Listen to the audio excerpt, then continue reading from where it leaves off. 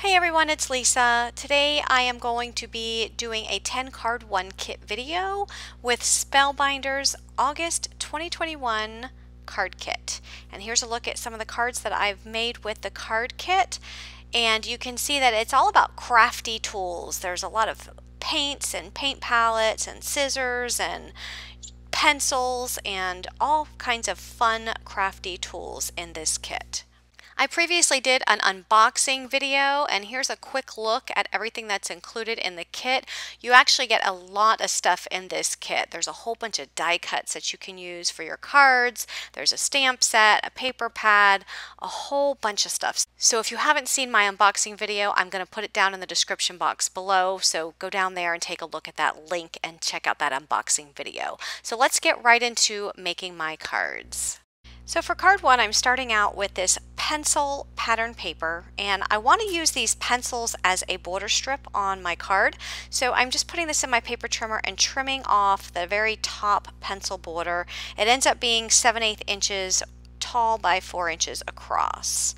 I also have this red pattern paper, and that's 3.5 by 2 1/4, and I layered that onto a yellow piece of cardstock that's 3 5/8 by 2 3/8. And then I also have that pencil shavings blue pattern paper there in the background. That's 4 by 5 1/4. That will be layered onto a piece of yellow solid cardstock that's 4 1/8 by 5 3/8. So I'm using this die cut of the easel with the rainbow. And I have this little strip of yellow cardstock that I cut down. It's about 1/8 of an inch tall by 4 inches wide. So I'm just adhering all of these pieces together. Now I also want to let you know that all the card measurements will be in my blog. So there will be a link to my blog down in the description box. So be sure you check that out if you're interested in duplicating any of these cards. So I'm using this ephemera. It's a clipboard, and then there's a paintbrush, and then there's a sentiment there. It says you are limited edition. I just layered that onto the clipboard and then putting the paintbrush there off to the side and adding that to the top of the card. This kit includes pre-cut card bases, which I love. So I'm just adding this layer on top of a pre-cut card base. They are all A2 in size. So all of my cards in this video are A2 in size. I use every single one of the card bases included in this kit. They also include matching envelopes, which is great. So here's card 1, and moving on to card 2, I'm layering on a piece of yellow pattern paper that's 2 1/4 by 2 1/4 square, layering that onto a piece of the dark blue cardstock that came in the kit. That dark blue square is 2 3/8 by 2 3/8, and then this piece of pattern paper, the flower paper, is 4 by 5 1/4, layering that onto the same blue cardstock that's 4 1/8 by 5 3/8. So just gluing up those layers, and then I'm going to take some ephemera from the kit. I'm going to include the rainbow right inside that square, and then there is a sentiment banner. It says never grow up, that I'm going to include underneath that rainbow. But I am going to put some foam here, not only on the butterfly ephemera piece because I want that to pop up. I'm also going to put some foam on that sentiment that says never grow up on that banner. This kit does include that little foam square that you saw me get those little foam pieces from, which is great. This kit comes with a lot of stuff, so if you have not seen that unboxing, make sure you go check it out. This is a very all-inclusive kit, which I love. You get a whole lot of stuff for your money. And here is card 2. So moving on to card 3, I'm taking this little frame and just taking the insides out. You can see the insides here. I'm not going to use those insides. That was a ephemera piece of a cloud. I'm just going to use the frame, and I'm going to back this frame on a piece of pattern paper. It's like the peachy pattern paper that came in the kit, and I just cut it down to 2 1/8 wide by 3 inches high, and I'm using the double-sided tape. This tape was included in the kit also, which was great, and I'm just taping that down to the back of that die cut frame just to keep the backing on there, that pattern paper on there. I'm putting this picture of the girl inside of this frame. This is actually a chipboard piece. I did put some glue on the back just because I don't think the chipboard is very sticky, so I wanted to make sure that it was completely secured. And I'm also using the high chipboard, so just adding some glue there and just putting the word high there at the bottom left side of that frame. You get 2 sheets of chipboard included in this kit. So again, take a look at that unboxing. You can see all the chipboard that's included. You also get some puffy stickers included in this kit. There's some word stickers and there's some other fun puffy stickers as well, of like little glue cans and paintbrushes and all different things. So that blue pencil shavings paper is 2 by 5 1/4, and I layered that on to the dots paper, that polka dot black and white, which is 4 by 5 1/4, and then that's layered onto some solid blue cardstock that's 4 1/8 by 5 3/8. And then I have this yellow pattern that I'm putting behind the frame, and it's 2 1/4 by 3 1/4. And you'll see that I was trying to decide how I was going to lay all this out with this card layer in the portrait view, and I end up deciding to switch it up because I know I wanted to put a puffy sticker here, but it wasn't quite working for me. So I want to show you, you'll see here in just a moment, how I decide to actually turn this card layer into the landscape position, and it just worked better because that word friend that I wanted to use there, that puffy sticker, it was overlapping over the word hi, and I couldn't quite get it right. So here's where I turned it, and it fit perfectly. That word friend, it actually fit perfectly, and it didn't overlap over that high chipboard. So I go ahead and adhere my yellow pattern paper. I just snip off the top there because it does extend beyond that card layer, and then I add the girl in the frame. Go ahead and glue her down. I'm actually gluing down the inside of that frame because it was just taped down on the back, and it wasn't actually, that paper wasn't actually glued to the frame. So I'm going ahead and do that now, add that to the card layer, and then I'll be able to add the word friend, which is my puffy sticker that came in the kit, and it fits perfectly. So I really love how turning this just in the opposite direction, it just solved that problem. So I add the dot for the eye, and then I'll just add a flower ephemera piece there to the top of the frame, and then add this to one of the A2 card bases that came in the kit, and that completes this card. For my next card, I'm using Spellbinders Essential Circle dies, and I'm just using some washi tape to hold these two dies together. It's the largest die in the set plus the largest dotted circle, and when I run that through my die cut machine with some white cardstock, it gives me this fun die cut piece. You can see there on the table, it has the circles on the outside, and then I took the largest circle in the set and die cut the gold mirror cardstock, which was included in the kit, and that's just going to be a background for that circle. So you can see how the gold mirror cardstock shows through all of those little circles that are cut out of that die cut, and it's really, really pretty. So I also have this pattern paper, and I love this pattern paper because it has gold foiling on it, and that's cut down to 4 by 5 1/4, and I'm layering that on a piece of gold mirror cardstock that's 4 1/8 by 5 3/8. I also have this strip of gold mirror paper, and it measures 3/8 inch by 5 1/4, and I'm just layering it across the center of that card front, and then I'm going to add that circle die cut right on top of that. And I'm also going to be bringing in some of these flower ephemera pieces that came with the kit, and I'm also going to be adding a puffy sticker for the sentiment, and I chose to use the words "Be You" inside that circle. I did put the gold flowers up on foam, so they are popped up. So the pink ones are flat on the card front, and then the gold ones are popped up using the foam dots that are in the kit, and I'm also going to incorporate a butterfly and add some foam to that one as well and pop the butterfly up. I really love the gold foiling that's included in those die cut flowers. It just matches that mirrored cardstock perfectly. I just finished up this card by adding some gold gems to the center of the gold flowers, and that completes this card. Moving on to my next card, I'm using the dies that are included in the kit. So I'm using this paint palette. I die cut the paint palette with white cardstock. You see it laying there on the table. And then I just cut little squares from each of the color cardstock that's included in the kit.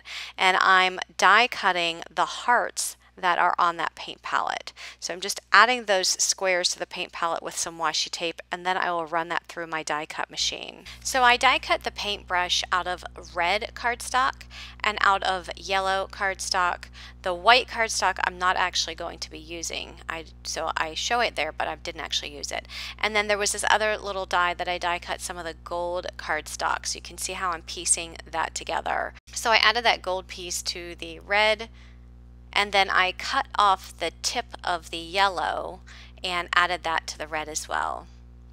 And then this other little piece, there's another die there, and you can see I die cut that out of the white cardstock and just added that to the brush. So in the end, it looks like that the paintbrush has yellow paint on the end. So once you add that white piece there, it just looks like the tip of that is yellow. So I'm just going to slide that paintbrush underneath the circle on that paint palette, and I'm just going to attach it there with some of the tape and then glue the side down. And I did die cut that circle out of a circle die from the essential circle dies that I previously used in the previous card, and that is a 3-inch circle that I'm just adding that paint palette on. So here I'm just going to piece in all of the hearts. All of those hearts are not the same size. So when you're adding your hearts in, you want to make sure that you're putting them in the right spots. No two are alike, so it's pretty easy to find which one goes with which. So next I have the paint tubes. I die cut the actual paint tube out of orange and out of green cardstock. And then the little layering pieces I die cut out of white, and I'm just gluing those on. And then the caps I die cut out of gold mirror cardstock and just adding the caps on. And now I'm just going to start assembling this card. So I have this red strip that's 1 inch by 4 inches. So I add that first to that piece of pattern paper. That pattern paper is 4 by 5 1/4. And then I'll add the circle on there, and then I'll add those paint tubes to the side, and then I'll add that to a piece of blue cardstock that's 4 1/8 by 5 3/8. And then I'm going to layer up these sentiments. I wanted to use the some kind of wonderful, but I also wanted it to say you are some kind of wonderful. So I just layered up those 2 different ephemera pieces so that it says you are some kind of wonderful, and just added some hearts there. Those are from the puffy stickers that you see there on the screen. Just added a few of the puffy sticker hearts to the sentiment, and then I'll add that to an actual card base, and that's going to complete this card. For card 6, I'm using a 4-inch circle die. I die cut a piece of this pattern paper. I didn't have enough of the pattern paper, so I just cut as much as I could cut, and I ended up with a straight edge. That was actually the edge of the pattern paper. It just so happened that it fits perfectly there. If you happen to cut a full circle out, all you'll have to do is add it to the pattern paper and then just turn it over and snip off the end, or the extra that's extending beyond the edge. Okay, so I added that to that pencil shaving paper that is 4 by 5 1/4, and then the pencil shaving paper is added to a piece of blue solid cardstock that's 4 1/8 by 5 3/8. I also have these squares, so I have a piece of blue solid. The square is 3 3/8 by 3 3/8, and then the polka dot paper on top of that is 3 1/4 by 3 1/4. So I'm just adding those small square on top of the large card layer, and then I'm just positioning some of these die cut pieces. So I chose the die cut pieces that are all similar colors to the pattern paper that I have. The sentiment there says love who you are, and I'm also going to bring in a banner that says have fun. So it'll say love who you are and have fun. I love that. And then I'm adding the little cat, the camera, and the girl. I love how her sunglasses are the heart shape, and they have that beautiful teal color, matches perfectly. So I'm just layering up all the ephemera pieces to the front of that square, and here's where I add the banner. I'm going to add that banner there onto the square. And then I pulled some black epoxy dots from my stash, just added a few to the front, and then I'm adding that to a card base, and that completes this card. For card 7, I have this piece of pencil pattern paper I cut down to 4 by 4 1/8. I'm adding that onto a piece of the purple pattern paper that measures 4 1/8 by 5 3/8. It will extend, that pencil paper will extend on the edges. I'm just going to trim off the excess. So after it's all cut down, it ends up being 4 1/8 by 4 inches. And then I have these little strips of gold mirror cardstock that I'm putting at the top and bottom of that pencil pattern paper. Those gold strips are 1/8 inch by 4 1/8 inch. And then I'm bringing in the essential circle dies again, only this time I'm using a smaller circle, and I'm using the gold mirror in the back, just like I did with one of the previous cards. And I'm going to bring in some ephemera to add to that circle. So I glued that paintbrush onto the paint palette, and now I'm just adding that with some glue to the circle. I'm going to bring in these paint tubes and add them as well. And then I'm going to add that circle to the center of my card layer. I stamped out the Hey Crafty Friend, that is from the stamp set that is included in the kit. Stamped that out on white and just trimmed it down and backed it on some mirror cardstock. Added that with some foam tape underneath that circle, and then I just added some scissors and a few hearts there to the bottom of that card layer. Then that's going to go onto an A2 size card base, and that will complete this card. For my next card, I cut down a piece of this rainbow pattern paper to 4 1/8 by 5 3/8. I also cut down a piece of white cardstock to 4 1/8 by 1 1/2, and I'm just layering that white piece right across the bottom of that rainbow pattern paper, and just trimmed off the excess there because my white cardstock was a little bit longer than that pattern paper. I used the paint palette die that came in the kit, die cut a piece of white cardstock for the paint palette, and then I also die cut several different colors of cardstock for the hearts, which represent the paint on the paint palette. Right here you see me putting together the paintbrush. The body of the paintbrush is in the blue cardstock. I have the gold foil for that little piece at the tip of the paintbrush, and I also snipped off a little piece of red from a red die cut paintbrush for the top part where the actual brush is, and then added that little white piece also at the top of that brush, so it looks like it has red paint on that paintbrush. So here I'm just sliding that paintbrush into the circle hole on that paint palette. I did ink up the edges of that paint palette with some gray ink because I didn't want it to be completely white because it was being layered on a white strip, and I wanted it to be able to have some distinction between the paint palette and that white strip. So that's why I added the gray to it. So here's where I'm just piecing in all of those little hearts, which represent the paint. And then I'm also going to stamp out a sentiment. It's from the stamp set that came with this kit, Have a Colorful Day. So I'm just going to stamp that there off to the right of that paint palette in some black ink.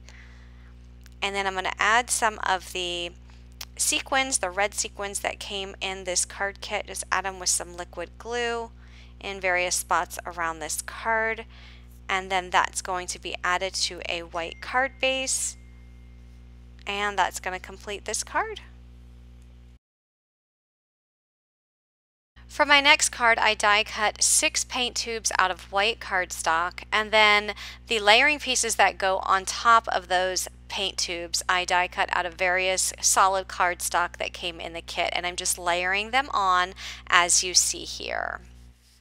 I also die cut 6 of the paint caps out of the gold mirror paper, and I'm layering those onto each one of those paint tubes.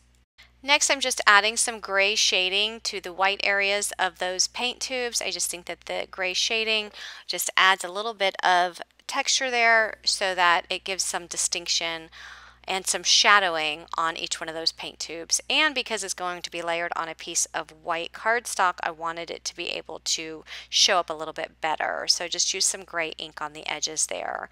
And now I'm just using my glue and just making sure all of those are in a straight line and gluing those down onto that white cardstock. That white strip is measured at 5 1/4 inches by 2 1/4 inches. So that strip of white will be added to a piece of pattern paper. That pattern paper measures 5 1/4 by 4 inches, and I'm going to add it to the very bottom of that pattern paper so that it's flush with the bottom.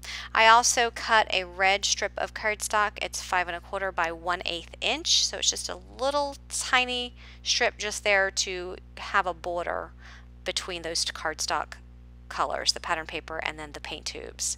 And that's layered onto a red solid cardstock that's 5 3/8 by 4 1/8. I stamped out Hey Crafty Friend on some white, trimmed it out, and I'm just adding some of the puffy heart stickers to the left of the sentiment. I ended up layering the yellow one on top of the turquoise one. And then I just added that to an A2 size card, and that completes this card. So moving on to card 10, I am just making a background, basically my own pattern paper using ephemera pieces from this kit.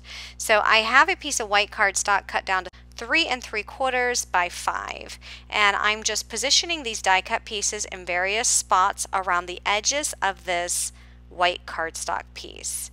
And once I have everything how I want it, I'm just kind of laying this out just to see how it's going to look.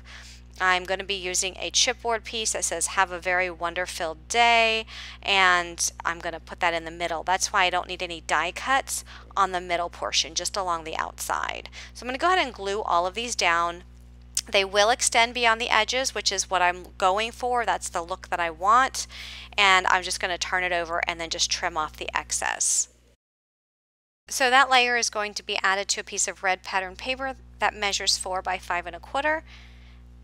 And then I also have a piece of yellow cardstock that's 4 1/8 by 5 3/8, and then that entire layer will be added to the yellow as well.